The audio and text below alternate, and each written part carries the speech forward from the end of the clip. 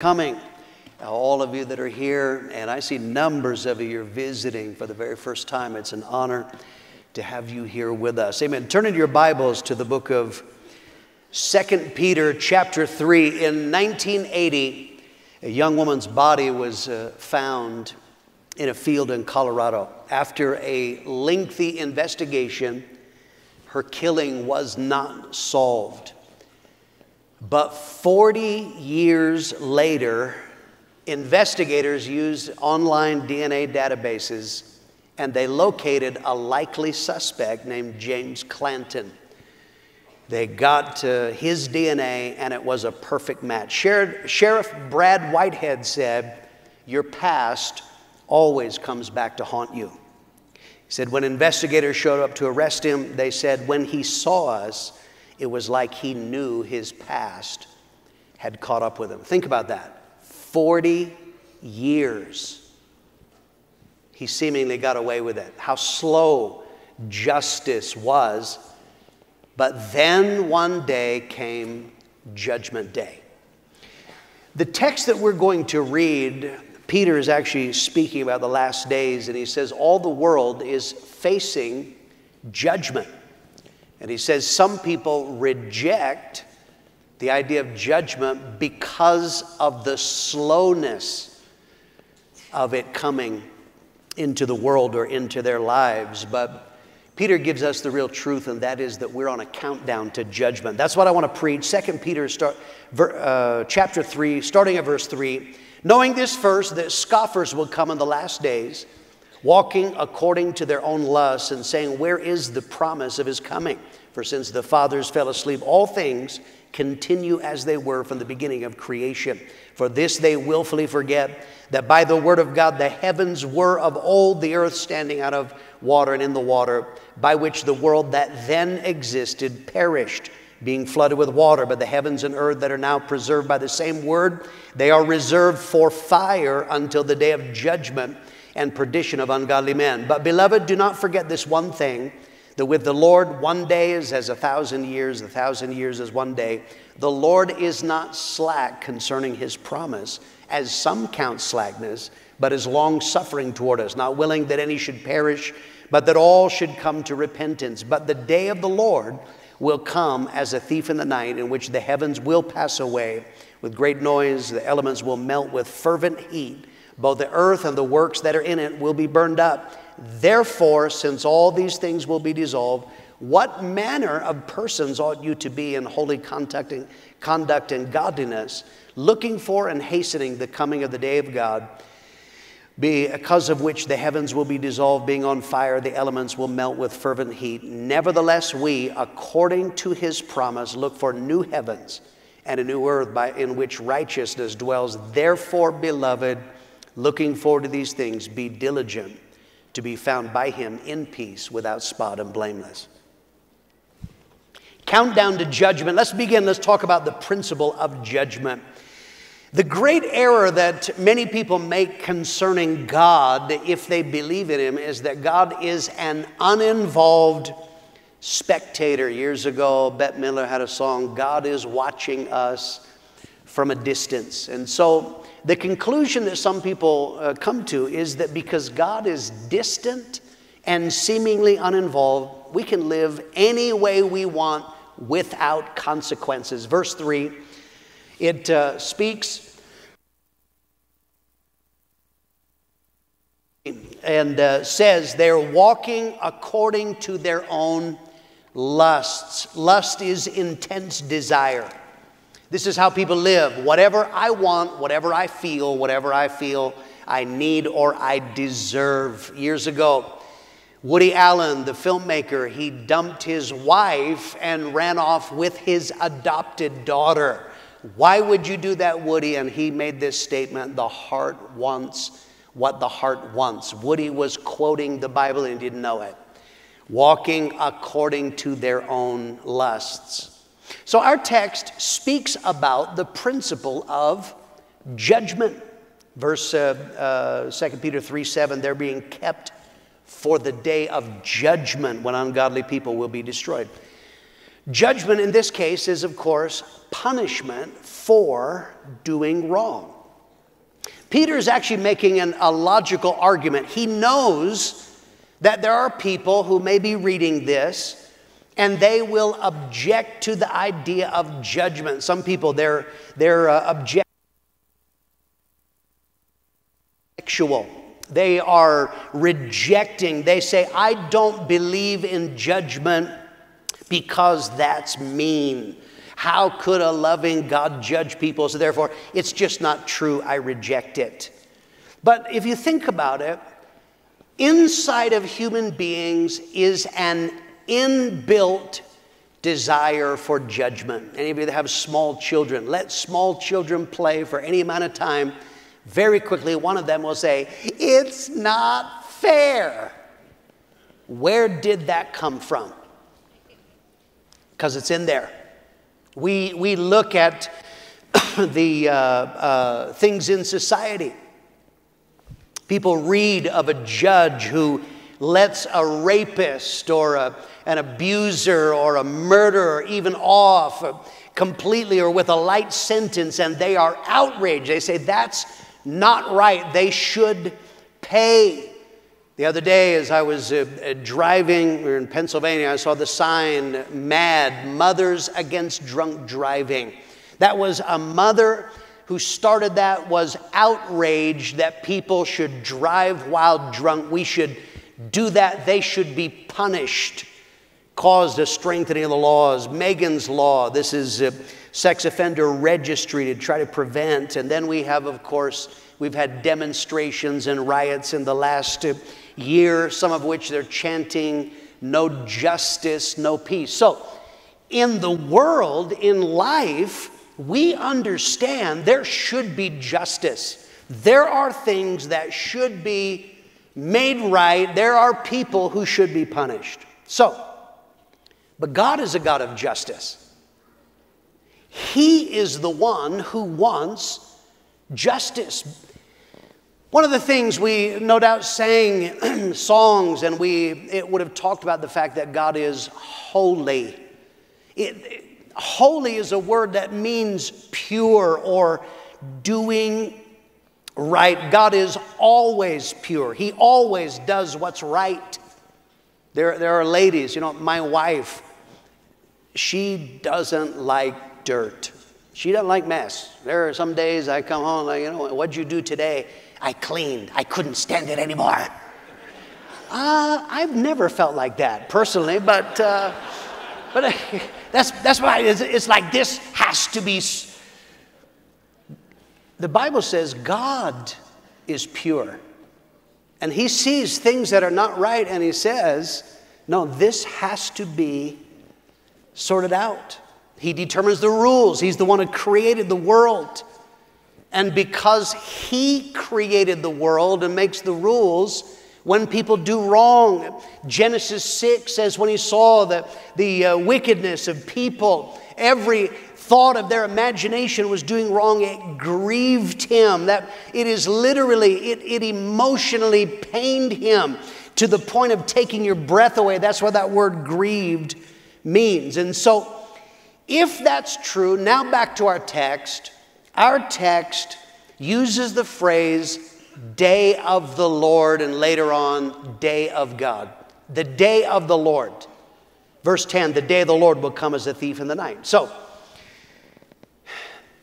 the day of the Lord is when God enters this world personally and turns the focus to Him. In other words, in its most simple form, the day of the Lord is saying it's His day. Some of you, when it's your birthday, you've had friends or family, they say it's your day. In other words, we are focusing on you. And, wedding, on the wedding, it's your day. So when people live in sin and rebellion against God, that's because our text says it's all about them. Walking according to their lust. But there is coming a day in which the focus, God says, now it's going to be about me. The holy God who demands justice. The day of the Lord is speaking Secondly, about a specific time period of judgment. This phrase, day of the Lord, is actually, we call this the day of tribulation or the great tribulation. It's talking about a 7-year period in which God says, for all the wickedness of the world that I have put up with, but now for 7 years, I am going to personally bring judgment. People are going to get what they deserve. They're going to be repaid for this. And the Bible says if you look at all the pictures of destruction, it gives numbers. More than 2/3, between 2/3 and 3/4 of the entire population of the earth are going to die during that time. The day of the Lord is that time period of judgment. And then the day of the Lord, thirdly, ushers in the final judgment of all mankind. Verse 7, they are reserved for fire until the day of judgment and perdition of ungodly men. The God of justice has created a place of justice. The place where people who insist on living according to their own lusts, they will be repaid for what they truly deserve. The Bible calls this the lake of fire or hell. Revelations 20:12, I saw the dead, small and great, stand before God. The books were opened. Another book opened, that was the book of life, and the dead were judged out of those things written in the books according to their works. And verse 15, and anyone not found written in the book of life was cast into the lake of fire. This tells us two profound things. Number one, everything we do is recorded. God is the original CCTV. Everything is recorded. And number two, those who insist on continuing to live in rebellion against God, he says there is a place in which they will be repaid for all the wickedness that they've done. I was reading about a man, he said he was in a coffee shop, he had some friends he was having coffee with, they were not Christians. And he asked, it was a couple, and he asked the wife, he said, what's the most important thing I can pray for you? And the woman was shocked about the idea of praying, and she said, well, health, I guess. And he said to her, health? He said, health is not the most important thing in life. Sooner or later, your health is going to go, no matter who prays for you. There must be something more important in your life than health. And she was like, what? What could possibly be more important than that? And he said, what about your relationship with God? And she said, I never thought about that. And then her husband said, do you mean God is going to haul us into court or something? And this man said, when he thought about it, he said, yeah, that is what's going to happen.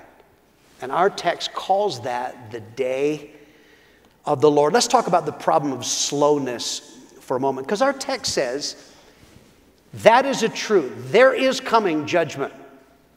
The problem is time goes by, and because time goes by with no judgment, that causes people to misread the principle of judgment. Verse 4, where is the promise of his coming? Since the fathers fell asleep, all things continue as they were from the beginning of creation. In other words, this is what many people say. Judgment, well, because it hasn't happened yet. Come on, life has been going on for thousands of years. Judgment hasn't come yet, so therefore it's not going to happen. Verse 3, in the last days, scoffers will come, mocking the truth, following their own desires.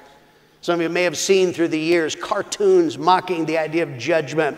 It's a strange old man with a long beard holding a sign saying the end is near. That's got, look at that kind of weird, outdated idea of judgment. Are you a doom and gloom preacher? Yes, I am, as a matter of fact, because it's in the Bible.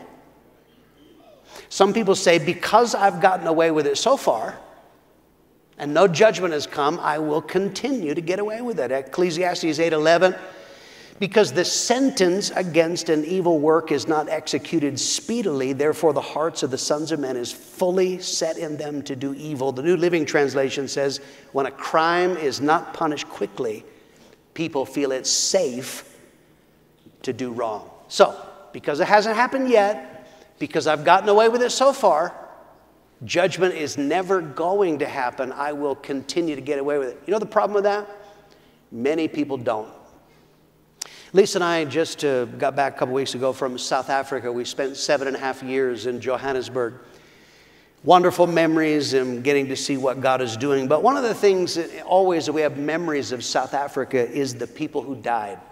South Africans die, like a lot. Many of them young. Lisa and I would talk about this. A name would come up, and we remembered a young man in our church riding as a passenger in a car, and his brother flipped a U. A car plowed into him and instantly went out into eternity. That young man, I am sure I'm going to see him in heaven. He was right with God. Another young man, someone came up to rob the girl he was walking with, and he tried to fight. They pulled a gun and shot him in the heart. That young man, I hope I see in heaven. I think so, but I'm not 100% confident. We'll find out. But then, Lisa and I were reminded, had a couple young ladies, they were friends coming to church, and one of these, as often happens, she met herself a man at work. She's in love, doesn't want to come to church anymore, and lo and behold, the man that she chose was somebody else's boyfriend. And they hired someone. A knock came at the door, and when she opened the door, somebody with an axe hit her in the face and instantly went into eternity. So I am positive she did not wake up that morning thinking, you know, I could get hit with an axe today. How unexpected. You know what that was? It was the day of judgment. I've gotten away with this, but that doesn't mean you're going to. Second part of slowness is God's slowness to avenge violations against us. Somebody in the past, they hurt us, lied about us, violated us, and they seem to be getting away with it. Psalm 73, 2 and 3, as for me, I almost lost my footing. My feet were slipping. I was almost gone, for I envied the proud when I saw them prosper despite their wickedness. You know what? Some people in life, it just agitates. Look at them, they did wrong. And nothing is happening to them. And they let that twist them, and they forget. People get upset at violations, and they wind up becoming violators. They violate God. He says, because slowness, judgment didn't come quickly. So, both of those, whether it's because nothing's happened yet or because somebody else is getting away with it, those are both completely misreading the facts. Peter says, God's slowness is not evidence that he doesn't care. It is not evidence that he's not going to act. God's slowness is proof of his love. Verse 9, the Lord isn't really being slow about his promise, as some people think. No, he's being patient for your sake. He does not want anyone to be destroyed, but he wants everyone to repent. Listen, I'm preaching on judgment. Some of you I know, maybe you're here like, oh great, I came to church, he's talking about hell. But listen, in the love of God, that is why he doesn't, the moment somebody does wrong, they don't immediately go to hell or drop dead. It's love. God doesn't want to send anybody to hell. He would prefer not to. He will, but that's not what he wants. So he is deliberately slow and patient. You know what he's doing? He's giving time so that people will come to their senses. There are people, they're living life according to their own lust, like our scriptures. But then they come and it's like, man, but I feel so empty inside. That's God helping you so that you come to the conclusion, the guilt you feel. You feel shame. It's hard to sleep. Look people in the eye. That's the love of God. He's helping you. So you say, I don't want to live like this anymore. Giving you time. Your sin is causing turmoil. Why keep living that? That's love. Why doesn't God judge those violators and send them to hell because they hurt me? Because he loves violators too. And he's giving them time to repent. The second thing about judgment is when time goes by without judgment, that simply shows that judgment is closer than it was before. Think about this. The Bible says God has a time. No one knows the day or the hour. God already knows the exact day that the day of the Lord is going to start. He knows that. He knows the exact day when you're going to die and face judgment. So let's just say that God has determined it's today at 12 noon. So Peter is saying the mistake that some people make, 12, you don't know what time it is, but some people are going, what? It's 11:16. Come on. Nothing's happened yet, so that means it's never going to. That is not what it means at all. All it means is you are closer to judgment than you were before. Go back to the story of James Clanton, who murdered a girl in Colorado and for 40 years got away with it.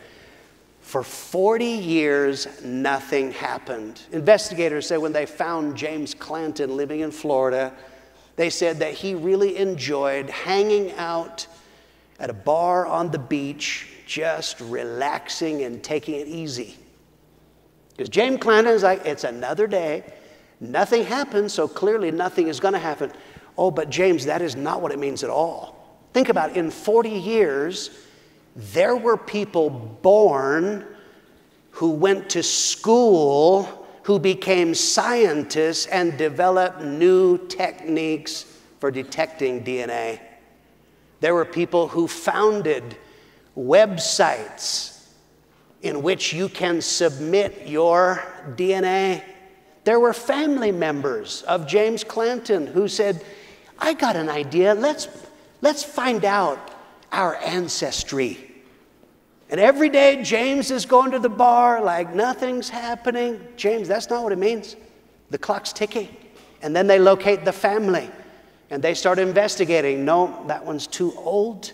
And that one's too young, and that person never lived. And then there came a day when they said, this is the guy. So slowness causes people to make a mistake. Let's talk finally about the perfect balance.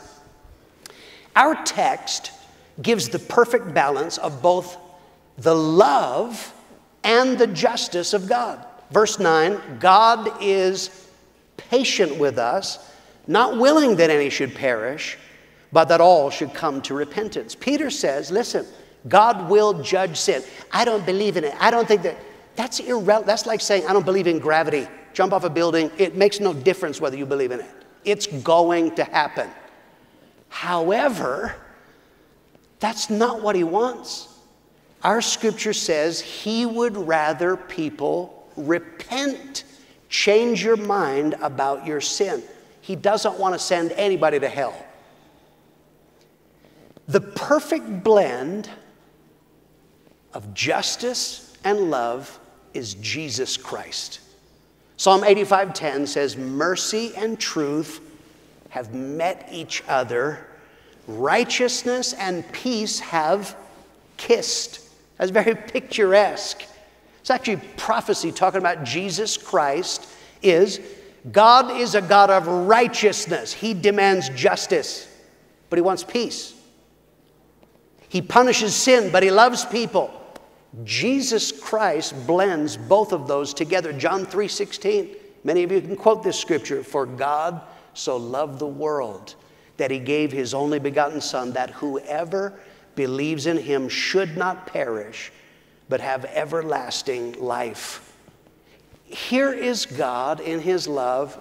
God came out of heaven to live as a man. That's who Jesus Christ is. God in physical form that you can see.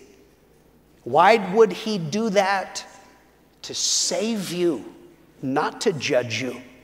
He lived the perfect, sinless life that we had no hope of ever living. And then he died a horrible punishment that we deserved. He didn't deserve it.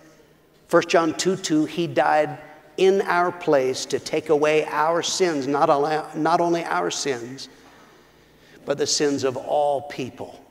In Jesus Christ, both aspects of God are at work. God says sin must be punished, but I love people. And so his answer was Jesus Christ was punished in our place so we don't have to. Righteousness and peace.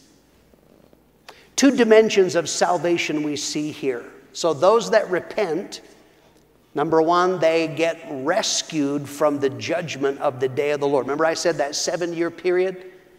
2/3 to 3/4 of the entire population of the earth will die in direct judgments from God. But God says that's not what I want. 1 Thessalonians 5:9, God has not appointed us to wrath. In other words, he doesn't want you to be punished. 1 Thessalonians 4:17 says, the trumpet of the Lord, we who are alive, believers on earth, will be caught up. That word in the original language, they will be snatched away, removed as fast as you can blink. And God says, I remove righteous people, people who are in relationship with God, and then I judge those. So if you repent and say, I don't want to continue living in sin, you can be saved from coming judgment. And then you can be rescued from judgment in hell. This is one of the facts of people who know right. They often live with fear because they know that judgment is not going to be good. Before I was saved, I was raised in church. I knew right. I knew the Bible fairly well. And I knew, because I was a rebel, the way I was living, it was not going to be good if I stood before God. So I lived with fear. I was afraid of the rapture. If I came home, my parents were gone, like, there's no answer. Those days, there were no cell phones. It's like waiting. Oh, they drove up, thank God. Turn on the radios. Anything bad happened, I live with fear. Get in the car, I'm going to ride in the back seat in the middle, because I've had a car crash that side. I might live. Let my sister die and go to hell, not me. But as a teenager, I got saved. Oh, the relief, the guilt that came off. Probably 3 years after I got saved, we were living in Australia and driving home from work one night, very heavy traffic in the city of Perth. A drunk was trying to get around me, got angry that I didn't move fast enough, and so he deliberately rammed my car on the side and shoved me out into oncoming traffic. Now my car is sliding and traffic is coming. I'm about to have a head-on crash, and by the grace of God, the car slid and I came to rest in the median and no one hit me. And so I came to rest, and I had two, you know how fast thoughts come in your head? The first thought that popped in my head was, I didn't swear. That was like good. Because I used to have a foul mouth. It's like, wow, something bad happened and I didn't instantly cuss. Like, man, that's good. But the second thought that instantly popped in my head was, I was ready. If I would have had a head-on and gone into eternity, that wouldn't have been bad news. There was nothing to fear. Because God can, there are some of you here, oh, I feel it. There are some of you, that's what you desperately need. You need to be set free from the fear. of judgment. Our text gives the nature of coming judgment. It has a surprise element. Verse 10 does not tell us the date of judgment. Anybody who comes out with a new book that's telling us the date of the rapture, don't buy it. Don't waste your money. Deliberately, God will not tell you when. There's nobody here you're going to get an email saying next Thursday at 2 p.m. you're dead. No one will get that. It's a surprise. And in fact, our text says God deliberately makes judgment a surprise. And he does that to help us. If you remember back when you were in high school, maybe you went to college, you understand that there were two different kinds of teachers. And they had different approaches to testing, didn't they? One kind of teacher, he would tell you when the test would be. He would say at the end of term, right? End of May, middle of May. That is when testing day is. But of course, this is January. So for many people, that actually wasn't good to know that the test wasn't for 4 months or whatever, 5 months, right? Because it's like, I got plenty of time. Why study? We party and we have fun, we play. But some teachers, they weren't like that. They used a horrible form of torture called pop quizzes. Remember that? Like you're just rolling in there, you know, and you're looking at girls and they bring out a piece of paper, we're having a pop quiz. Like, no! So, if you had a teacher who you knew at any moment could test you, if you think about it, I bet you learned more from that teacher because you studied harder, because you got to be ready. That's what our text says in verse 14. Therefore, looking forward to these things, be diligent to be found by him in peace, without spot and blameless. He says, make sure you live at all times ready, because the day of the Lord is coming. There is a countdown to judgment. And he says the answer to judgment then is be ready. Let's bow our heads. Close our eyes all across this place. Thank God. Now, I want to give an opportunity. I have preached about judgment, and I've given you the answer, and that answer is Jesus Christ. God is not willing. He does not want anyone to be punished. He will if you insist on living in sin, but that's not what he wants. And because he doesn't want you to be punished, he has made a way for you to escape. And that is Jesus Christ died on the cross. He lived the perfect life we had no hope of living, died on the cross, and paid for our sin. So you can go free.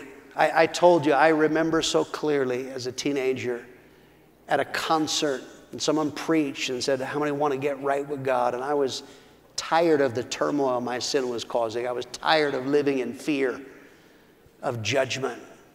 And I said, I want to pray. I want to turn from my sin. God, I need you. I believe in Jesus Christ. And I want you to do a miracle inside of me.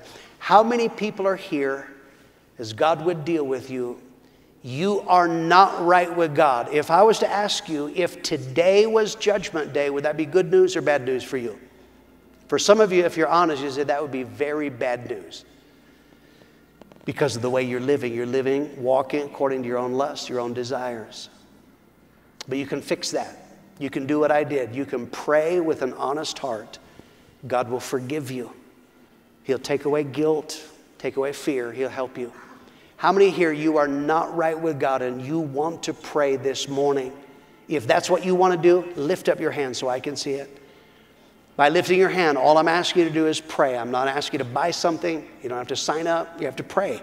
How many here you say, that's me. I need Jesus. I want to turn from my sin. Here's my hand. I need God. Some of you are backslidden. It's a terrible thing to be a backslider, to know right, turn away, and then know what's going to happen. If the day of judgment comes for you, how many backsliders lift up your hand and say, I want to get right with God. God loves you. Amen. I see that hand. God bless you. How many others? Thank God for you. You want to be honest. Anybody else? Unsaved or backslidden. For some of you, there's a war going on. That's what used to happen to me every time I came to church. It was a battle. Part of me said, absolutely not. I'm not going to do that. I want to live my way. But part of me said, oh, I need to fix this. How many here? You need to get right with God. Lift up your hand. God would deal with you. Thank God. Thank God. You want to be saved. Thank God. If you lifted your hand, someone there, you lifted your hand, look up at me for a minute. Did you mean that? Yes? You want to get right with God? Come here. Come out of your seat. I want everybody else to stand up. We're going to open the altars. If there's somebody near you that doesn't know Jesus, or if you're not sure, please ask them. Gently deal with them and give them the courage to come. But some of you need to make decisions about being ready. And God may have spoken to you. We're going to open the altars. You're welcome to come and pray. We're going to sing a song. Because He lives, I can face tomorrow. Because He lives, all fear is gone. Because I know He holds the future, and life is worth the living just because He lives. Because He lives, I can face tomorrow. Because He lives, all fear is gone. Because I know He holds the future, and life is worth the living just because He lives. Because He lives, I can face tomorrow. Because He lives, all fear is gone. Because I know He holds the future, and life is worth the living just because He lives. Sing it again. Because He lives. Because He lives, I can face tomorrow. Because He lives, all fear is gone. Because I know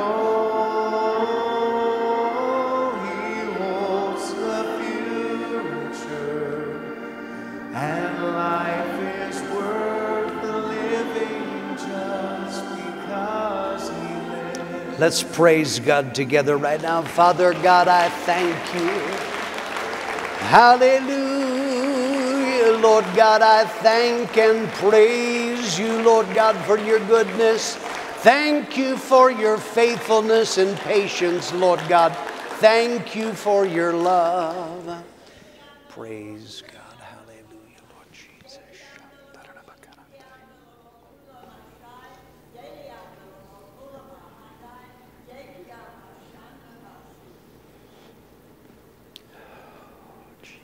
Have I not said, in my word be ready? For the time is my choice. But I have given you my word, my living word, the truth.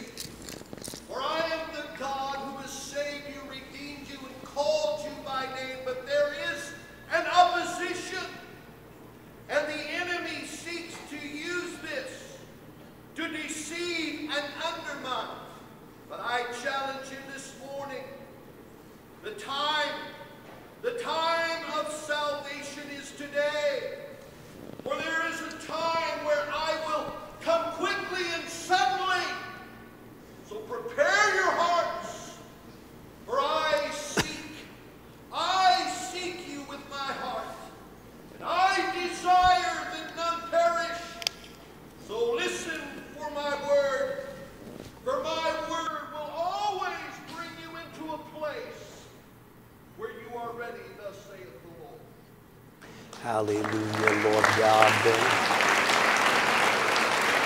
Oh, God, I'm grateful, Lord God. Thank God. We're going to be dismissed.